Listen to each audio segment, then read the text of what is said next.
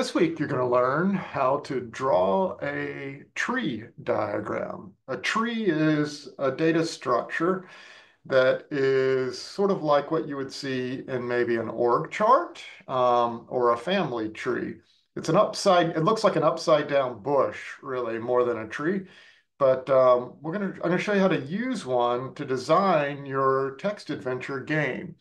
So first thing you want to do is in a search engine or like Metager or maybe in the address bar, type draw.io, and that will bring up the draw. That'll redirect from the drawio domain name to diagrams.net. You can click decide later, or you can click GitLab. You're going to need an account on GitLab anyway. I'm going to send you an invitation to your student.sdccd.edu email address. So if you have your access to your student email address, I'd suggest you use that to sign up on GitLab.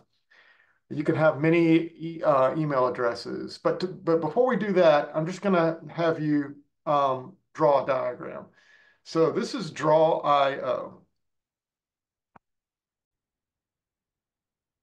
What I'd like you to do is choose a text box or a heading and text block.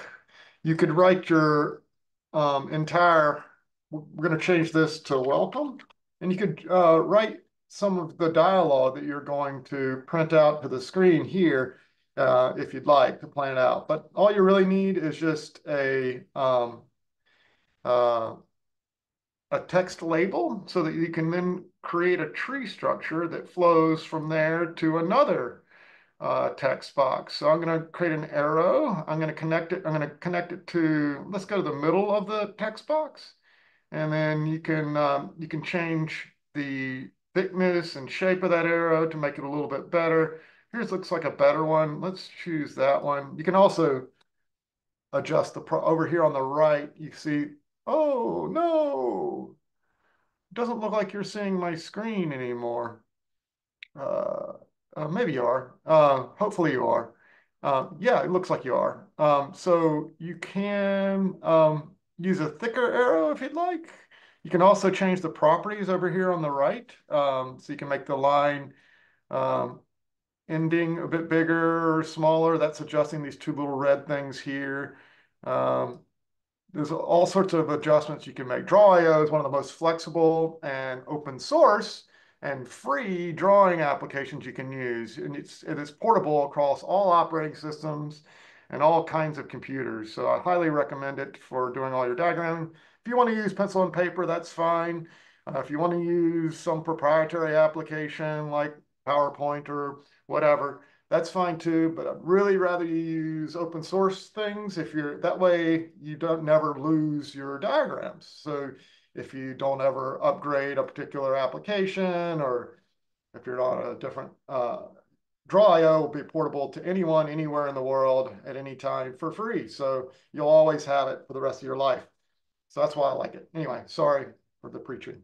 Anyway, you got your welcome message you're going to have in your game, and then you're going to probably have at least one decision they have to make. I'm going to copy and paste that arrow with Control C, Control V, and then I'm going to create another one, and maybe we have 3 or 4 possible things you can do here. And I'm going to add some text to each one of those arrows. Ooh. Okay, that's not quite where I wanted the text. I wanted the text to be, let's get rid of that. Let's put the text over here. There we go. I got it free of the arrow. I want it next to it. And let's say you've got 2 options to go maybe north and maybe let's click another one and let's create a south. These would be commands or text that the user would input into your game. And you want them associated with the arrows. You can put them inside the arrows. You can put them next to the arrows. You can have as many of these arrows as you'd like. But the idea is just to have some splitting of the decisions that your gameplay has to make. And then from there, you'll get to maybe the southern beach. Or maybe actually you're in San Diego, so maybe you go south and you end up in Mexico. And if you go north, you end up in LA. So your gameplay is some uh, Grand Theft Auto um, in San Diego. Um, or whatever you'd like it to be. Your game, you get to dream up whatever dreams you have, and whatever entertaining thing you can come up with to create some dialogue. So you'll have an input statement that will do the welcome statement. The variable, you'll have a variable to store the answer, and you'll use an if statement to decide between north and south or whatever commands you want or text you want to detect. And then you can go to your destination state where it'll print out and ask another input for the command that they want to type for when they're in Mexico or in LA or whatever you have. And to make it a full tree, you're going to want to have more than one layer of branches. And you're going to want to have, oops, let's not do it that way. Let's not copy and paste an existing one. Let's just grab a new one and drag it around to where we want it. Sometimes it's hard to get to grab it in the right place. I've got it kind of zoomed out a little bit. Probably be a lot easier. You can grab a couple of them together by dragging a box around them. Really love this program. So your goal is to have a game that has at least two layers and at least a total of six decisions that can be made in your game before they win the game. Um, I would also like you to use the random package somewhere in your decisions about where they go. You don't have to make these decisions determined by what the user says. They can be decided based on a random number or whatever you would like to do. It can be arbitrary or it can be fixed. No matter what they type, it could go somewhere. That can be a way to create some sort of magic or a brick wall or whatever you'd like. Um, of course, you need to be able to handle the else of an if statement. So elif or else is a great way to handle um, all the other stuff that somebody might say instead of the commands that you've given them. So north, south, yes, no, they might say maybe or nope, and you'll need to figure out what to do with the game when they say that. And you would like it, if they don't answer your question correctly, you would like it to go back to the room that they were in. You can also have universal commands that work no matter where they are. So like magic spells or whatever you would like to have in the list of things that people can do, whether it's rest or sleep or exercise or whatever. So dream up a really interesting text adventure game, like the very first Python program that I ever wrote, and the very first program I actually ever wrote in BASIC. It's a lot of fun to build, to make machines make decisions and then entertain you. And this is also the same thing you do in a conversation tree if you're designing a chatbot. It may look like all the world is using large language models that are just magically generating text, but behind the scenes, there's a lot of decisions being made in order to keep things on track. And so this tool that you're going to build or this game you're going to build is also useful as a virtual assistant or a chatbot. So I hope this will be a fun project for you.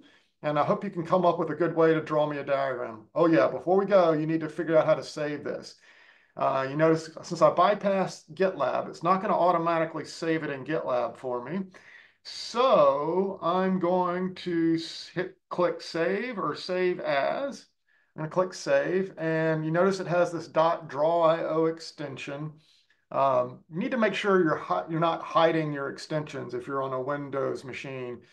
Even Macs sometimes hide the extension. Make sure you know what the extension is of files before you open them or edit them. Really important when you're looking for your Python files or text files or markdown files or drawio files. So you're going to save it, and you're going to save it as an editable PNG. You probably never heard of that. It's like a JPEG. PNG is, but doesn't lose any pixels. And the cool thing about drawio is it can save an editable one. So if somebody has drawio installed on their machine, and it's open source, so you can install it on any machine, they can open your drawing, like I'm going to do. Or if they don't have it, they can only look at it as a PNG like you would see on the web or a JPEG. So let's call this game diagram. And so your goal is to save that to, I'm not going to save it to anything. I'm just going to download it to my local machine. So you don't have to create any accounts with any commercial companies. This all can be completely free and completely yours and completely private. I'm going to put it um, in my Mesa Python package that I'm building for helping people learn Python. This is going to be a public diagram that I'll share in a module. Put it in the assignments folder. I'll put it under week 5 and the week 5's module.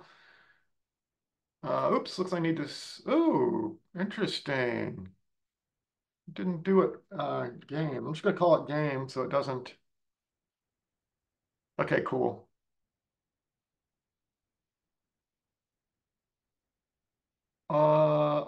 It's interesting that it's not updating the unsaved changes one. So I saved it in 2 different formats. I saved it in .drawio.png and also in .xml.